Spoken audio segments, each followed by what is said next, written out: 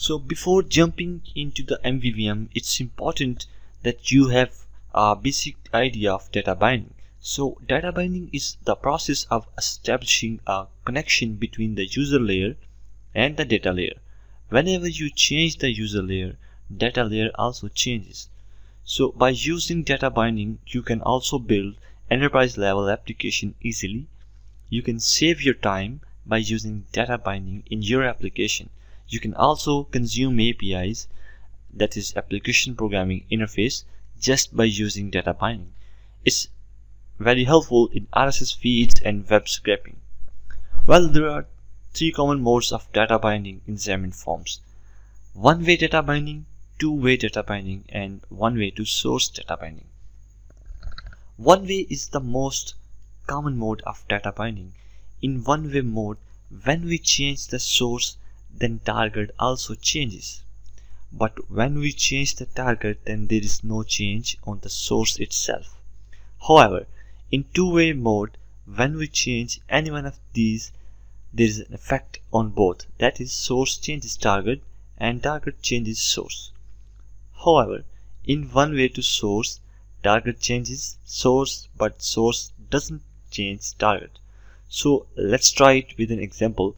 So what I'm gonna do is I'll simply add a stack layout container in my Xamarin Forms main page.xaml, and after this I'll add two entries.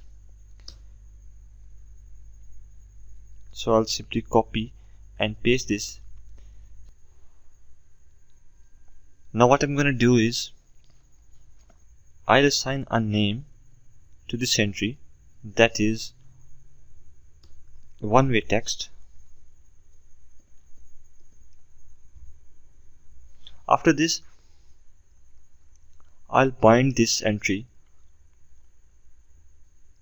text with the one-way text. So what I'm going to do is I'll simply bind this text with one-way text. So binding text equals,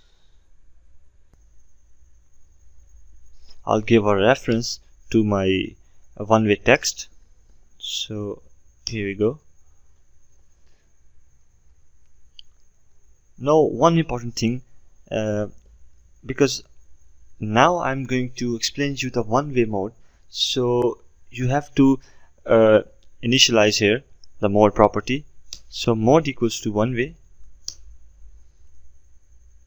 Similarly, I'm going to create a two-way control.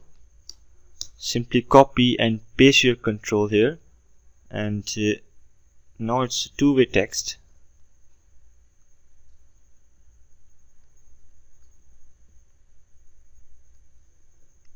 So just copy and paste it here, and now the mode should be two-way.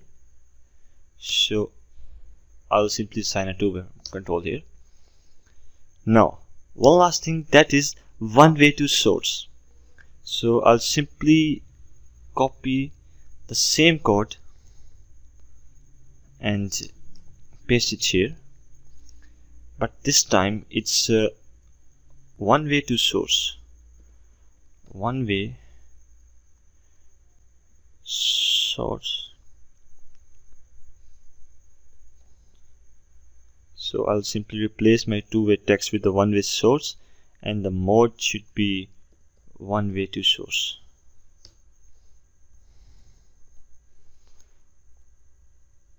Now I'll simply add few kind of label before one-way, two-way, and one-way to source, so that we will differentiate between these two modes. So text equals to, and font size equals to 30.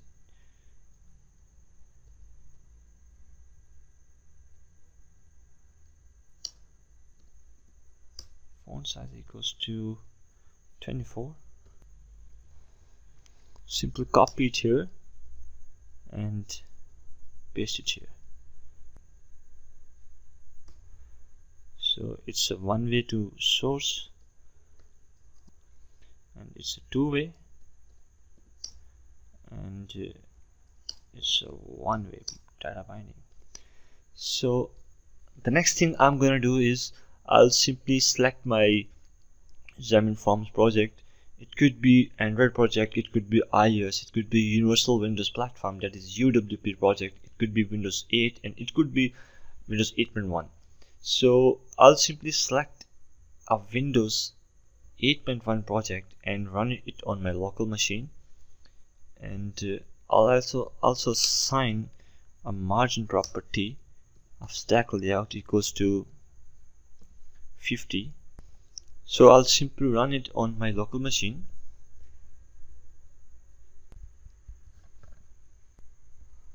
And we change this entry, then there is effect on the upper entry.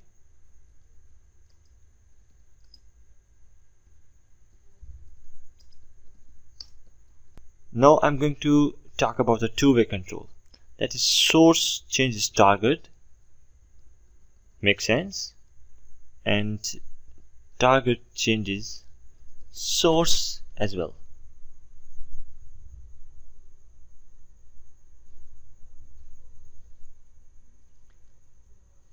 Now one last thing, that is a one way to source property. So it's my target and it's my source. When we change the source, there is no effect on the target itself, but when we change the target, then the source also changes. In one way, when we change the source, this one, target also changes.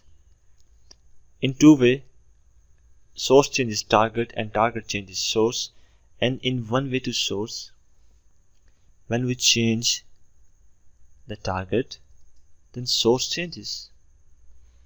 So, makes sense?